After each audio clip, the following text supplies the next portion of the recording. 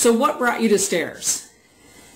I was living in the vicinity of Stairs, and it was quite convenient for me to walk. And when was that? That would have been in 1956. And so that wasn't actually that building, was it?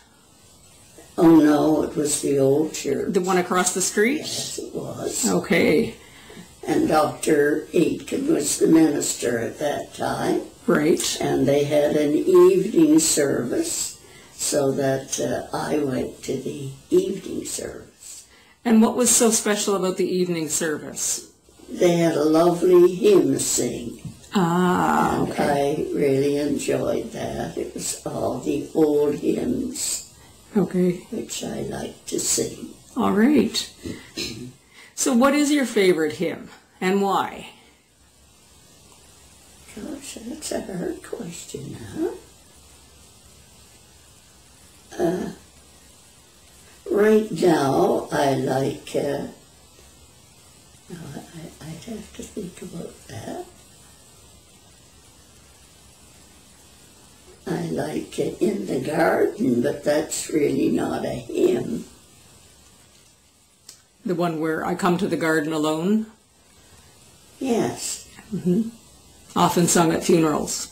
Pardon me? Often sung at funerals. Yes. Yes. Yes, it is.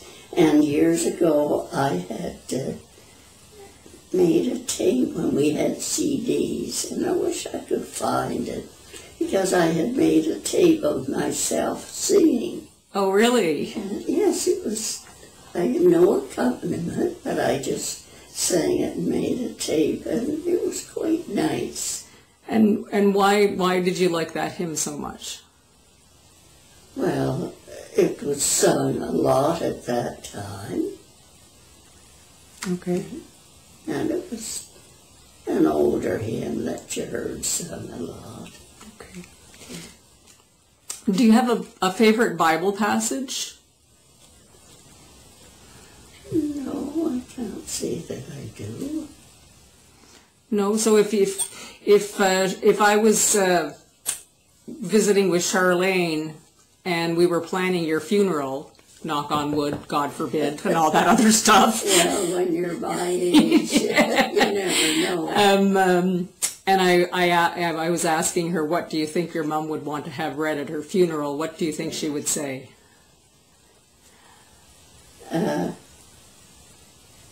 Well, there's a long chapter in John that you hear a lot at funerals, and I remember learning it in Sunday school. We used to learn a lot of the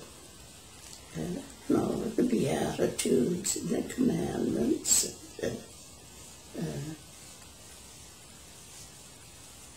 But offhand, I really don't know. Okay. Okay. What's giving you hope right now? Pardon me? What's bringing you hope right now? Well, I hope this COVID-19 clears up soon. And in the midst of that, what's giving you hope? Well, I hope that the world situation will be a little bit better. People will get along better with one another. Okay. And what's bringing you joy? What's bringing me joy?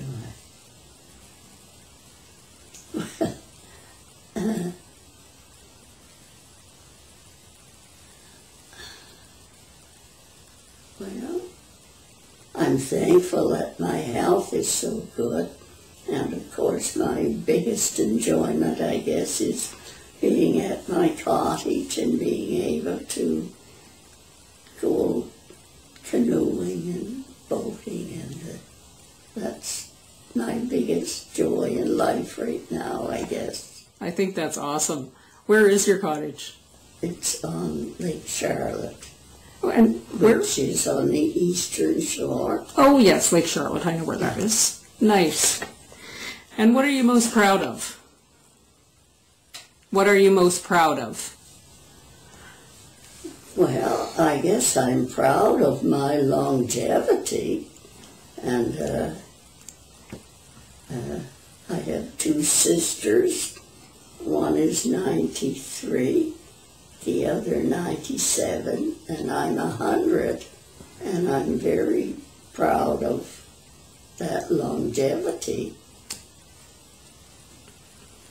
Anything else?